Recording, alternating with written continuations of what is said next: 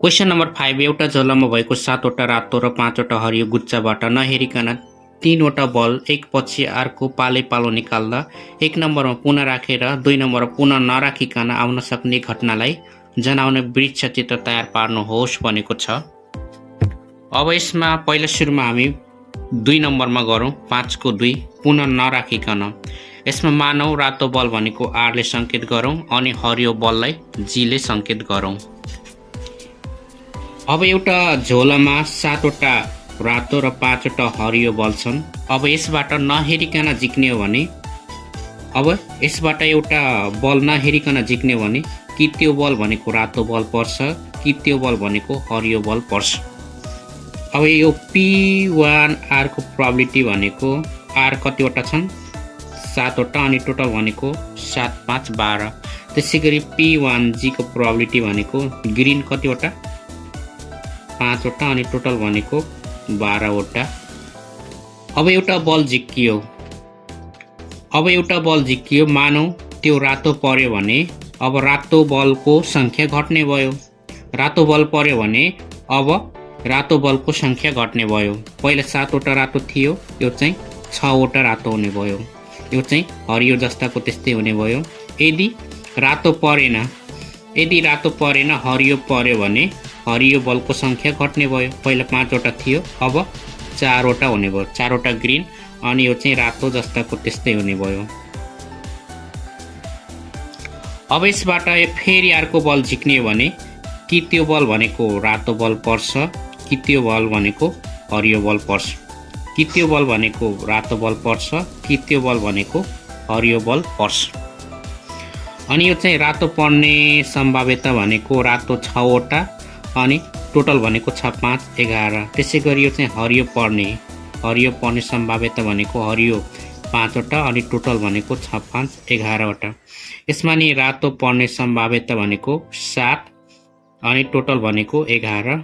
त्यसैगरी यो चाहिँ हरियो पर्ने सम्भाव्यता भनेको यसमा हरियो 4 वटा अनि टोटल भनेको 11। अब एउटा बल झिक्कियो मान्यो त्यो बल रातो पर्यो भने यसमा रातोको संख्या घट्ने भयो। पहिला 6 वटा रातो थियो अब 5 वटा रातो हुने भयो अनि यो चाहिँ जस्ताको त्यस्तै हुने भयो। यदि रातो होइन हरियो बल पर्यो भने हरियो बल घट्ने भयो। यसमा 4G हुने भयो यो रातोको जस्ताको त्यस्तै। त्यसैगरी यदि यसमा रातो बल पर्यो भने एउटा रातो घट्ने भयो। 7 वटा थियो 6 वटा रातो हुने भयो अनि यो चाहिँ हरियो जस्ताको त्यस्तै। यदि यसमा रातो परेन हरियो पर्यो भने यो चाहिँ हरियो बलको संख्या घट्ने भयो। 3 वटा G हुने भयो अनि 7 वटा रातो नै हुने भयो। यसमा रातो बलको संख्या घटाउने यसमा हरियो बलको संख्या घटाउने अनि यसमा रातो बलको संख्या घटाउने यसमा हरियो बलको संख्या घटाउने। अब फेरि एउटा तेस्रो बलको लागि फेरि एउटा झिक्ने हो भने त्यो बल भनेको कि रातो बल पर्छ कि चाहिँ हरियो बल पर्छ कि रातो बल पर्छ कि चाहिँ हरियो बल पर्छ कि रातो बल पर्छ कि चाहिँ हरियो बल पर्छ कि रातो बल पर्छ कि चाहिँ त्यो चाहिँ हरियो बल पर्छ। अब यसमा रातो बल पर्ने सम्भाव्यता भनेको रातो 5 वटा अनि टोटल भनेको 10 अनि यसमा हरियो बल पर्ने भनेको 5 अनि टोटल भनेको 10। यसमा रातो बल पर्ने भनेको यो चाहिँ 6 वटा रातो छ अनि टोटल भनेको 10। यसमा हरियो पर्ने सम्भाव्यता भनेको हरियो 4 वटा अनि टोटल भनेको 10। अनि त्यसैगरी यसमा रातो पर्ने यो चाहिँ 6 वटा अनि टोटल भनेको 10 अनि यसमा हरियो पर्ने सम्भाव्यता भनेको यसमा 4 अनि टोटल भनेको 10। यसमा रातो पर्ने सम्भाव्यता भनेको यो 7 वटा रातो अनि टोटल भनेको 10। अनि त्यसैगरी यसमा हरियो पर्ने सम्भाव्यता भनेको यो चाहिँ 3 वटा हरियो अनि टोटल भनेको 10। अब यसको नमुना क्षेत्र भनेको अब 3 वटा बल झिक्दा आउन सक्ने बल भनेको रातो रातो रातो रातो रातो रातो पर्न सक्यो R R R पर्न सक्यो। त्यसैगरी रातो रातो हरियो रातो रातो हरियो पर्न सक्यो। त्यसैगरी रातो हरियो रातो पर्न सक्यो R G R पर्न सक्यो। त्यसैगरी रातो हरियो हरियो पढ्न सक्यो, रातो हरियो हरियो पढ्न सक्यो। फेरि हरियो रातो रातो, हरियो रातो रातो पढ्न सक्यो।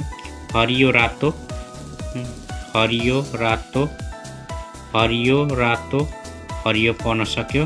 त्यसै गरी यो चाहिँ हरियो हरियो रातो, हरियो हरियो यो चाहिँ रातो पढ्न सक्यो।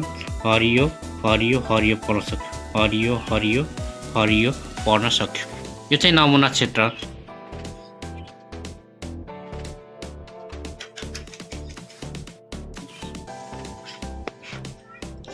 क्वेसन नम्बर 5 को आइमा पुनः राखेर भनेको छ एउटा जलमा 7 वटा रातो र 5 वटा हरियो बल छन्। अब यसबाट एउटा बल जिक्ने हो भने त्यो बल कि रातो बल पर्छ कि त्यो बल भनेको हरियो बल पर्न सक्छ। अब यो रातो बल पर्ने सम्भाव्यता भनेको रातो 7 वटा छ अनि टोटल भनेको 7 5 12। त्यसै गरी यसमा हरियो बल पर्ने सम्भाव्यता P1 जी भनेको जी कतिवटा 5 वटा छ अनि टोटल भनेको यो चाहिँ 12। अब एउटा बल झिक्कियो, मानौ त्यो रातो बल पर्यो, तर क्वेसनले के भन्यो भने पुनः राखेर झिक्कियो अनि फेरि त्यसैमा राखियो। झिकेर पुनः राखियो भने यो चाहिँ जस्ताको त्यस्तै हुन्छ। यो चाहिँ 7 वटा रातो नै हुने भयो, 5 वटा हरियो। झिक्कियो अनि त्यसैमा फेरि राखियो, झिक्कियो अनि त्यसैमा फेरि राखियो भने यो चाहिँ जस्ताको त्यस्तै हुन्छ 7 र। अब यसबाट दोस्रो बलको लागि फेरि एउटा झिक्ने हो भने कि त्यो रातो पर्छ कि त्यो चाहिँ हरियो पर्छ। यसमा नि कि त्यो रातो पर्छ कि त्यो चाहिँ हरियो बल पर्छ। यसमा रातो बल पर्ने सम्भाव्यता भनेको P2R भनेको रातो 7 वटा नै अनि टोटल भनेको 12 वटा हुन्छ। अनि यसको प्रोबेबिलिटी P2G भनेको हरियो 5 वटा अनि टोटल भनेको 12। अनि रातो पर्ने P2R भनेको रातो 7 वटा अनि टोटल भनेको 12। अनि यसमा P2G भनेको G 5 वटा अनि टोटल भनेको 12। अनि झिक्कियो अनि फेरि राखियो, झिक्कियो अनि फेरि राखियो भने यसमा बल जस्ताको त्यस्तै हुन्छ। 7 वटा रातो 5 वटा हरियो नै हुन्छ। झिक्कियो अनि फेरि राखियो भने बल जस्ताको त्यस्तै हुन्छ। 7 रातो 5 वटा हरियो, 7 वटा रातो 5 वटा हरियो, 7 वटा रातो अनि 5 वटा हरियो। अब तेस्रो बलको लागि एउटा झिक्ने हो भने त्यो बल भनेको कि रातो पर्छ कि हरियो। त्यो बल भनेको कि रातो पर्छ कि चाहिँ हरियो। त्यो बल भनेको कि रातो पर्छ कि हरियो। त्यो बल भनेको कि रातो बल पर्छ कि चाहिँ हरियो बल पर्छ। अब यसको प्रोबेबिलिटी भनेको P3R भनेको कति हुन्छ? यो चाहिँ 7 वटा रातो अनि टोटल भनेको 12। P3G 5 वटा हरियो अनि टोटल भनेको 12 वटा। अनि P3R रातो 7 वटा अनि टोटल भनेको 12। P3G जी भनेको 5 वटा अनि टोटल भनेको 12। P3R रातो 7 वटा अनि टोटल भनेको 12। अनि यसमा P3G जी भनेको 5 वटा अनि टोटल भनेको 12। P3R रातो 7 वटा अनि टोटल भनेको 12। P3G भनेको जी 5 वटा अनि टोटल भनेको 12। अब यसको नमुना क्षेत्र भनेको RRR। तीनटा बल झिक्दा पर्न सक्ने बल भनेको RRR तीनटै रातो पर्न सक्यो। RRR तीनटै रातो पर्न सक्यो। त्यसपछि रातो रातो हरियो 2 वटा रातो एउटा हरियो पर्न सक्यो। त्यसपछि रातो हरियो रातो पर्न सक्यो, रातो हरियो रातो पर्न सक्यो। त्यसै गरी रातो हरियो रातो हरियो हरियो पर्न सक्यो। त्यसै गरी हरियो रातो रातो GRR पर्न सक्यो। त्यसै गरी GRG पर्न सक्यो। त्यसै गरी GGR पर्न सक्यो। त्यसै गरी GGG तीनटै हरियो पर्न सक्यो। यो चाहिँ नमुना क्षेत्र भयो। यो चाहिँ फिगर भनेको यो चाहिँ वृक्ष चित्र भयो, ट्री डायग्राम भयो।